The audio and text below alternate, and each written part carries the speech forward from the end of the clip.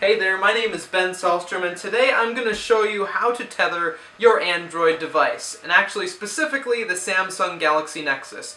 The app that I'm going to show you I do believe works with other phones as well, but there is a light version of the app that you're going to want to install to make sure that it works before you purchase the Pro version.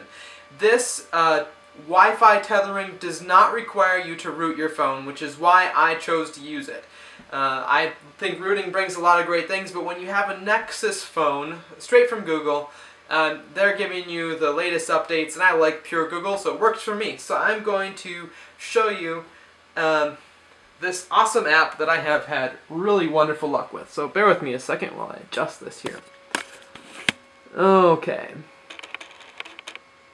So we're going to go over here. We're going to go into the Play Store. And we're going to search. And what you need to search for is SVTP. Okay? Hit search. I think it will come up if you search for just tethering as well, but this is the easiest way to find it. So as you can see, we have Wi-Fi Hotspot and USB Tether Lite, Wi-Fi Hotspot and USB Tether Pro. These two versions. I have purchased the Pro version, but like I said, you're going to want to go ahead and install the Lite version first and make sure that it works with your particular device. And this is limited and it works for only 2 days, and I think it's only 5 minutes at a time. So if you, I guess, only need to tether for 5 minutes, the Lite version will work for you. But oops, we're going to go back here.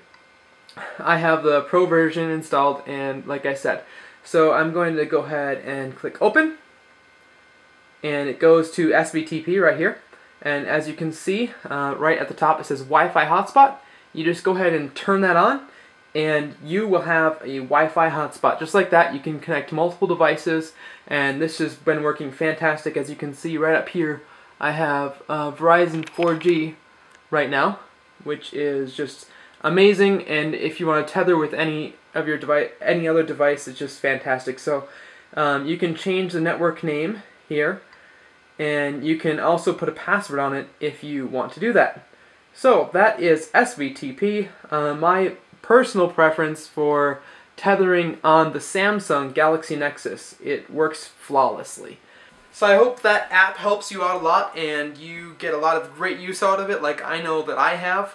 The Samsung Galaxy Nexus that I'm using is on the Verizon network, and I have the old unlimited grandfathered in data plan, which is amazing, and we live way out in the boondocks, so we don't have any internet actually coming through the ground to the house, so it is a super valuable thing for us. So, but yeah, this tethering app works fantastic. If this video helped you, please rate it up and you can subscribe. Thanks for watching.